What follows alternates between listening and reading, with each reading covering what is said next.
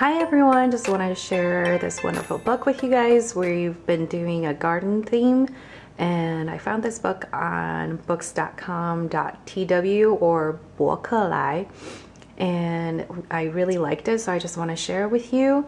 I don't know if you could see, this book is actually pretty large and it only costs about $6 for a lot of content and quality content, so I just want to share with you. I don't think it's available in America right now, unfortunately, but it is available on 博客来. But basically this book goes through these 8 different plants and how you could plant them and different activities, and also it gives you cards to track their growth. And what I liked about it is just how big it is, and the text is pretty big as well.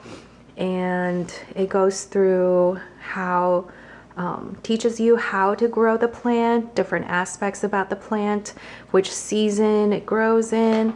And then it also goes into detail, step by step, teaching you how to grow that specific plant, like the things that you need, even giving you the Chinese names of the tools, like here, 浇花器, 铲子, 手套, 剪刀.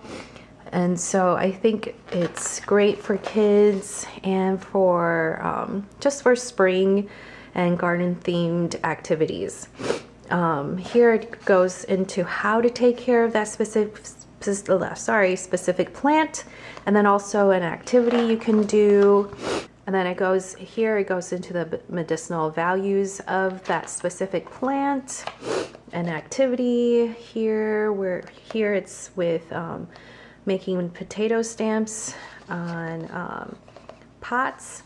And then these cards are great for if you do plant that specific seed. There are ways you could track its growth. And different, like the bugs it attracts, and the picture of the plant that you grew. And so yeah, then it goes into 萝卜, so similar things.